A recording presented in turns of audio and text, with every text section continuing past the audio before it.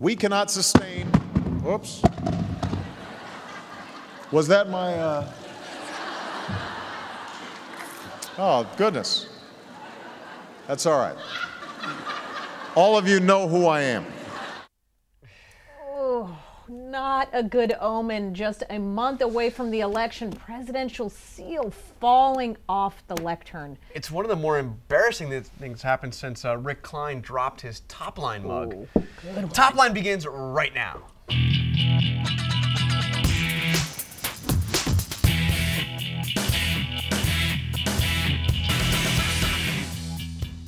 Hello, everyone. I'm Amy Walter. Welcome to Top Line. And I'm Jonathan Carl. All right, each day we bring you the latest, the greatest, live, unfiltered, unrehearsed.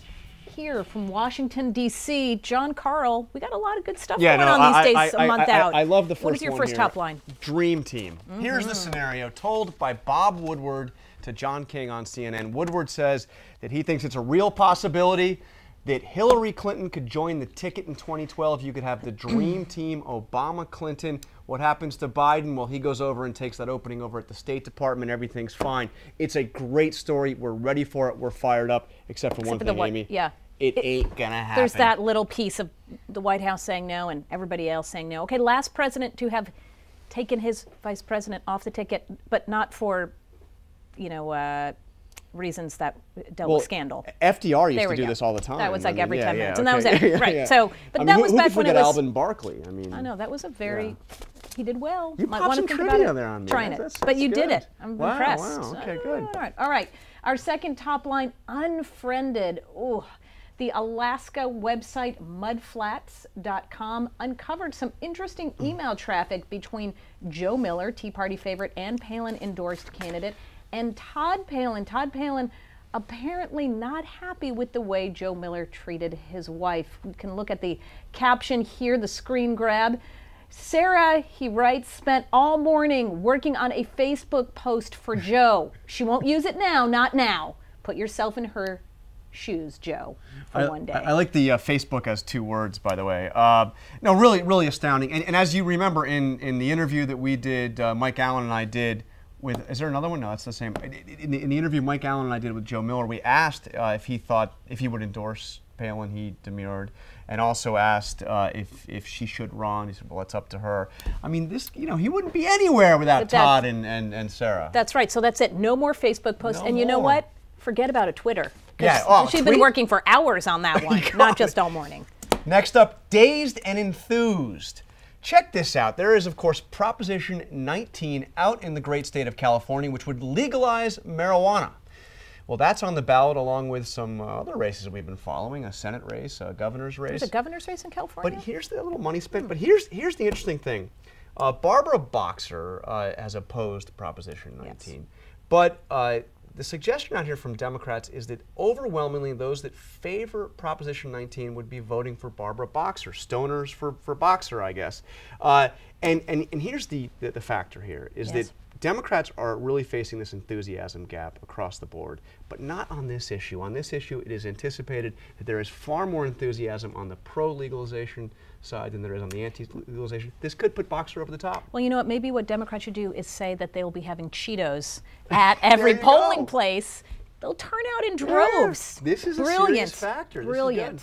All right, and our final Top Line today, welcome back. Oh, we're in the city of Chicago here, the city of broad shoulders and hard knocks. Rahm Emanuel began his first days on the campaign trail. Joe Trippi, who is working for one of his potential opponents, Tom Dart, the Cook County Sheriff, had a nice little video to welcome him back to the city. Here it is.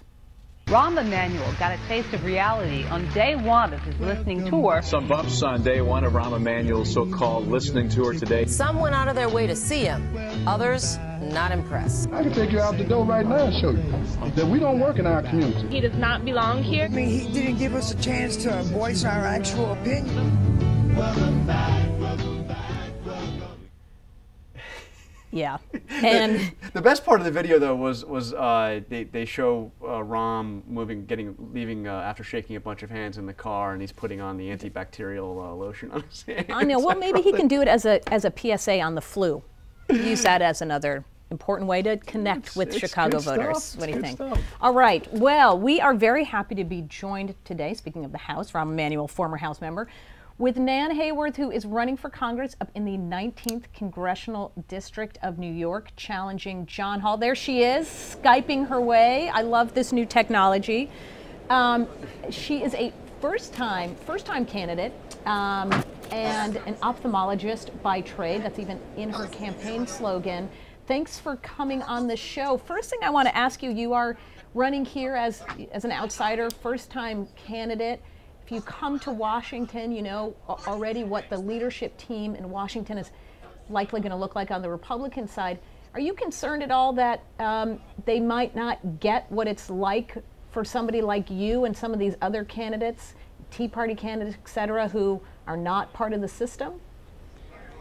I'm so sorry because I think I missed a little bit of the question, but basically you want to know how the Republican Congressional Caucus now is, the members now are going to adapt to the new members coming in.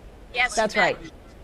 I think they are so eager to have us there because we form the reinforcements for the ideas that they have been working with all their might to promote in the Congress as it's composed now. And of course, given the majority, we haven't had the power, the rhetorical power that we've needed, the voice. And I think they are eager to get us in there because we all share the principle that constitutional freedoms are foremost in our minds. That goes all across the Tea Party movement as well as the Republican Party, of which I've been a member for my entire adult life. So I'm not specifically a Tea Party candidate, although I am a proud Hudson Valley patriot. But I do feel confident that we will be able to produce great results, shrink the size and scope of the federal government, reduce taxes and control federal spending, put the federal government on a budget in line with what the Constitution intended. And I think all of us in the new Republican conference are going to feel the same way. I love that we have you in the middle of an event up there, and thank you for breaking away to talk to us. A very quick question: have you read The Pledge to America yet? I have read it, yes. And are you talking about it on the campaign trail? Are you campaigning on it? Well, it represents laying out so many of the principles and the specifics that we have been discussing because we've been listening to the American people all along. In the case of our campaign, we've been on the ground for well over a year now throughout New York's 19th Congressional District. So what the pledge represents is a promise to shrink the size and scope of the federal government, to tax less, to spend less, and to spend more responsibly when the government does have to do so, and to have our federal government be more accountable and transparent. And those have been cried for by the American public. So we've been campaigning on the pledge for the entire time, really. You have been. So you're talking about it on the trail, and your constituents know what it is? They represent, the pledge represents, again, on paper, what the principles that we have been propounding throughout the campaign. And I listen, and I get the chance, of course, to speak with future constituents. And these are exactly the concepts that we've been talking about. So the pledge is exactly in line with all of those initiatives that the public wants to see us pursue. I just want to go back to something you said earlier, talking about constitutional freedoms, bringing Congress back to that issue. Are there certain issues, we've heard some candidates now on the trail saying certain issues like unemployment benefits, for example, are not part of, they're not constitutionally mandated and therefore not something that the federal government should be involved in. Is that something that you agree with? Or are there other things that you think the government does that are not constitutionally mandated and should be stopped? What we see, what the citizens of District 19 despair of, in a sense, but have great confidence for the future as we change the Congress about, is that our economy is suffering as a result of what the federal government has done unwisely. unemployment is much higher than it should be because of, at least in part because of, what the federal government has imposed on or taken from the American citizen.